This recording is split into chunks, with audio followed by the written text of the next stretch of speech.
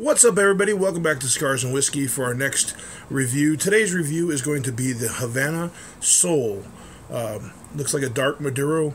This is a cigar that is made for Cigar King of Arizona. It is made by Fernandez. It is a very dark wrapper and a really cool looking band on there. It is very spongy to the touch, minimal veins, tight seams. Looks like it's a double cap, and we're getting a faint cocoa, coffee off the foot, and a little bit of earthiness. So looks like a really good stick. We'll be right back with our first third.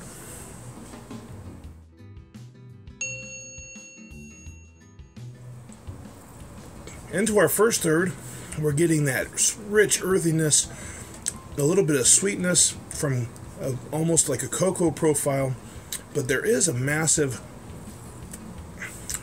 like cayenne kick, so definitely different. I've had pepper before, but nothing more that is predominant taste like cayenne pepper.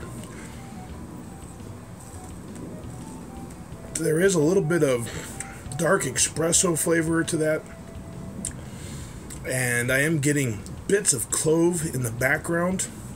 So definitely an interesting mix, and as you can see, like I said, it's a really dark, I would say it's probably a medium to full flavor cigar.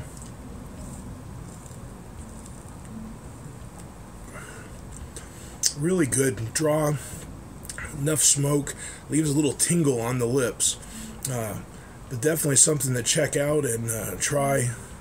Again, Havana Soul, exclusive to Cigar King, but it is made with the help of Fernandez. So stay tuned, back with our second third.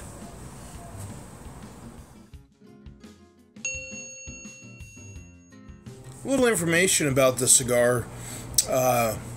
2003 is when Cigar King first showed off the cigar. Originally was made by Pepin Garcia in Miami. It gained its reputation and quickly, for the price point it is, a fairly inexpensive cigar. But in 2007 they changed because Pepin decided he was a little busy to keep with the project. Then in 2010 they tried Rocky Patel, and they tried to keep the blend, but unfortunately they limited it because they were running out of the tobacco they liked for the blend, and so it was about 200 boxes is all they had. And in 2013 they sold their last boxes of that. A pack of 10, $69.95. Not too bad for an online price cigar. So that's a little bit of the history, and again, the Havana Soul from Cigar King. That second third is really rocking out that cocoa and that espresso flavor, almost like a little bit of vanilla and that spice. It's more of a soft vanilla, so it's in the back of the palate, but it's not so bad. And that harsh cayenne kick that I had at the beginning is definitely fading off. It's still predominant, and you'll still have a little bit of it, but it's not as bad as it was in the first third. And it really wasn't bad for me, but I know some people, it might be a little overwhelming for them. And again, digging that cedar profile.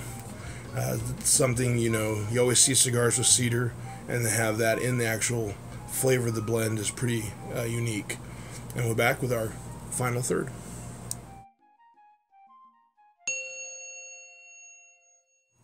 Welcome back, everybody, for the final third of our review today of the Havana Soul from Cigar King by Fernandez. We're starting to get a lot of that espresso and that coffee and the earthiness, and a little bit of that spice kick that was in the first third is coming back a little bit stronger in the third. At this point, it's a real full medium, almost to a full flavored cigar. But all in all, a really good stick to try. And it is something I suggest you try. If you are in the area, check it out. If you like this video, please hit like and subscribe. Always leave your comments. Thanks again for tuning in to Cigars and Whiskey. Have a great day. Have a great smoke.